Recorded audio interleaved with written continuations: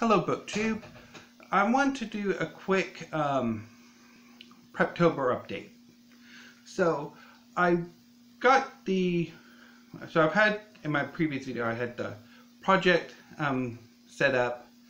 I know like what I want to do, and I've been since then working on character studies, basically like character sheets and information about the characters, so I can get a bit more idea for how they fit into the plot and how they will affect the plot.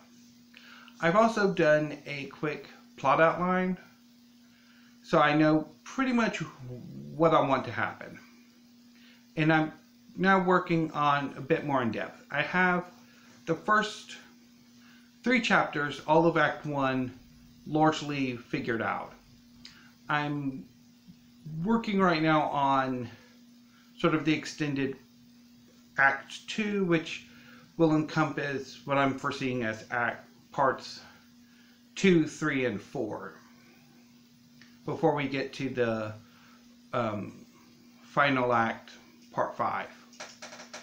So everything's going pretty good. I like where I'm going. I have been flirting more with shifting the setting from a secondary world, which is a bit more sword and sorcery type, although parts of me kind of want to add a bit of a science fantasy element, if you've ever seen like the He-Man series or She-Ra. I'm really very interested in combining ancient or medieval with more technological, that you see with Eternia and Etheria and other similar settings like that. I think the Final Fantasy video game series has that too. Or if I should shift it into a more contemporary or urban fantasy setting, which is a fantasy set in the real world, just with magic being real. And I've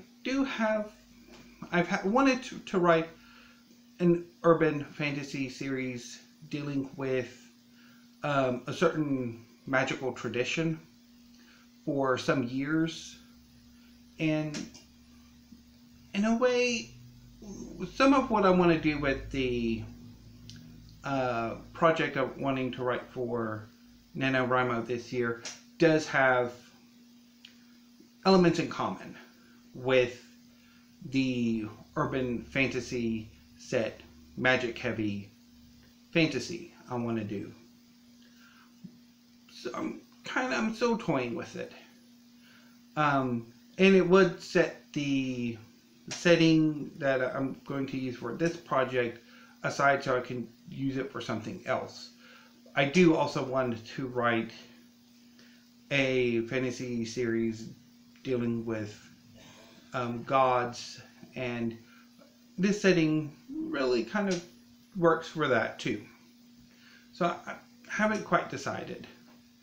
Even though I could just start it on like the secondary world sword and sorcery type, and then if I decide eventually, either after the 50,000 words, that this really would work better with a contemporary setting, I could easily do that. I mean, all I have to do is change names and change locations and add a bit more contemporary stuff to it. And it probably wouldn't be too hard of a transition, so I don't know. But then again, I could also do like basically another idea I had. Had a few other variations on the what I call the God Project idea, so I'm not entirely sure quite what I wanted to do eventually, but I think I really need to just focus on the current project and not get bogged down with other projects I want to do. So anyway, that's about it, I think, on the Preptober update. I guess maybe I've gotten the main character, his character study done up. I've gotten the main antagonist, the sidekick who I want to do a bit more on.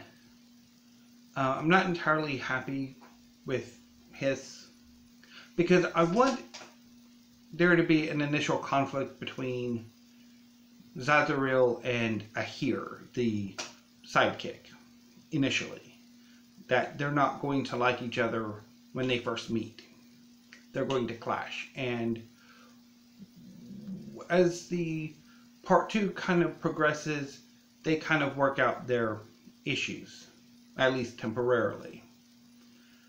I've also gotten one of, I guess you can call it a supporting character, one of Zazaril's love interests or possible love interests. His character somewhat worked on. I'm not terribly happy with what I've gotten for him. I need to rework that one. Definitely, I need to rework that one. And I'm wanting to go work on some of the secondary or supporting antagonists, and probably who I might set up as the main love interest. I don't know. I think I need to kind of work on that, and then continue on with the plotting for part 2, and maybe continue on with part 3 and part 4 tonight and this weekend. Yeah, I think that's my plan.